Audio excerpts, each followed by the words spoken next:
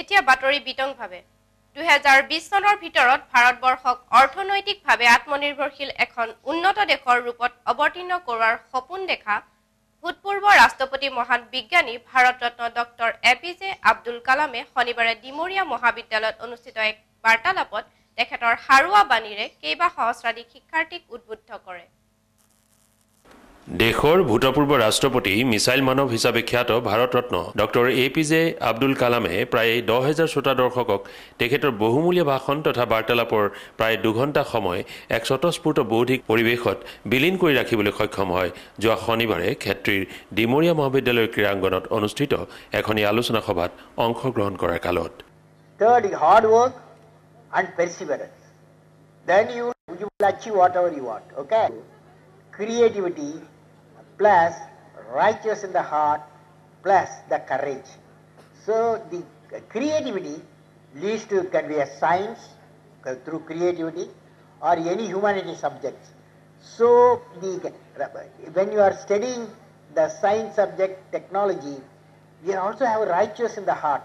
That comes from the type of what type of teachers you come into contact, how your parents in the spiritual environment.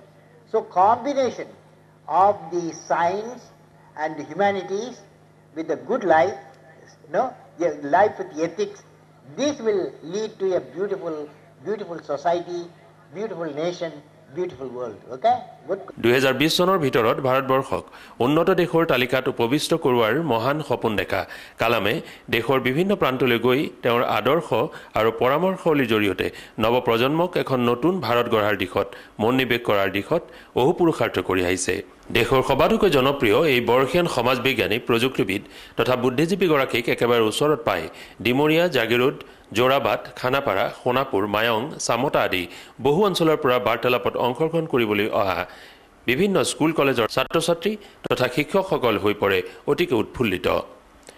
বাৰ্তালাপত অংশগ্ৰহণ কৰি doctor কালামে সঘনে গুৰুত্ব আৰোপ কৰা বিষয়টো আছিল জ্ঞানৰ অৱধাৰণা তথা তত্ত্ব। তেওঁ কয় যে সৃজনীশীলতা অন্তৰৰ ঔচিত্যবোধ তথা সাহস এই তিনিটা উপাদানৰ সমষ্টি হ'লগৈ জ্ঞানৰ মূল সোপান। তেওঁ কয় যে ব্যক্তি তথা পৰিয়ালৰ পৰ্যায়ৰ পৰাই এখন সমৃদ্ধ ৰাষ্ট্ৰ তথা সুস্থ বিশ্ব নিৰ্মাণৰ প্ৰক্ৰিয়া আৰম্ভ হোৱা উচিত।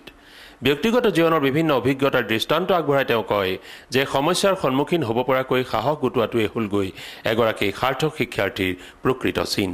সমস্যাক নিজকে শাসন কৰিবলৈ এৰি দিয়াতকৈ শিক্ষাৰ্থীয়ে সমস্যাক শাসন কৰিবলৈ শিকিব লাগিব। এই ক্ষেত্ৰত তেওঁ নিজে বৰেণ্য মহাকাশ বিজ্ঞানী ডক্টৰ সতীশ ধাৱনৰ দ্বাৰা বিশেষভাৱে উদ্বুদ্ধ হোৱা বুলিও উল্লেখ কৰে। ভাৰতৰ প্ৰথমটো উপগ্ৰহ নিক্ষেপণ ৰকেট SLV-3ৰ মূল প্ৰকল্প ৰূপায়ণৰ সময়ৰ অভিজ্ঞতাসমূহকো তেওঁ বিশেষভাৱে উল্লেখ কৰে। সমাজৰ প্ৰতি শিক্ষকসকলৰ থাকিব লগা বিশেষ ভূমিকাৰ সম্পৰ্কে ক'বলৈ গৈ তেওঁ কয় যে শিক্ষকসকলে তেওঁলোকৰ শিক্ষাৰ্থীসকলক সৃষ্টিশীল মানৱধৰ্মিক সংৰচনাত ব্ৰতী হ'বলৈ উৎসাহ তথা অনুপ্ৰেৰণা যোগাব লাগিব। শিক্ষাৰ্থীক মাথো চাকৰি প্ৰয়াসী কৰি গঢ়ি তোলাটোৱেই শিক্ষাৰ প্ৰকৃত উদ্দেশ্য হ'ব নোৱাৰে। মূল বক্তৃতাৰ পিছত ডক্টৰ কালামে প্ৰায় 20 গৰাকী ছাত্ৰ ছাত্ৰীৰ সৈতে সহজ প্ৰকাশ ভংগী অথচ বিচক্ষণতা তথা যুক্তিধৰ্মিতাৰে মত বিনিময় কৰে। এগৰাকী শিক্ষাৰ্থীয়ে দুৰ্নীতি আৰু গোলকীয় উষ্ণতাৰ ভিতৰত কোনটো অধিক ভয়ংকৰ বুলি সোধা এটা প্ৰশ্নৰ উত্তৰত তেওঁ কয় যে সৌৰ শক্তি, জৈৱ ইন্ধন আৰু পৰমাণৱিক শক্তি আদিৰ সুপ্ৰয়োগৰ মাধ্যমেৰে এদিন জৈৱ উষ্ণতাক কাবু কৰি ৰাখিব পৰা যাবগৈ পাৰে, কিন্তু দুৰ্নীতি নিৰ্মূল ব্যক্তিৰ অন্তৰৰ ভিতৰৰ পৰা অহা চেতনাৰ দ্বাৰাহে সম্ভৱ। সেয়েহে দুৰ্নীতি ৰোধ কৰাটো এক অধিক কঠিন পৰীক্ষা বুলি তেখেতে মত প্ৰকাশ কৰে। প্ৰাক্তন ৰাষ্ট্ৰপতিগৰাকীৰ সৈতে হোৱা বাৰ্তালাপত জাগিৰোডৰ 4খন বিদ্যালয়ৰ কেইবাগৰাকী ছাত্ৰ ছাত্ৰীও অংশগ্ৰহণ কৰে। ডিমৰিয়া মহাবিদ্যালয়ৰ উদ্যোগত আয়োজিত হোৱা এই অনুষ্ঠানটি মহাবিদ্যালয়খনৰ অধ্যক্ষ ৰামচৰণ ভৰালীয়ে সঞ্চালনা কৰে। মূল অনুষ্ঠানৰ আগেয়ে ডক্টৰ কালামক মহাবিদ্যালয়ৰ তৰফৰ পৰা শৰাই, চেলেং চাদৰ, গামোচা আদিৰে সম্বৰ্ধনা জনোৱা হয়।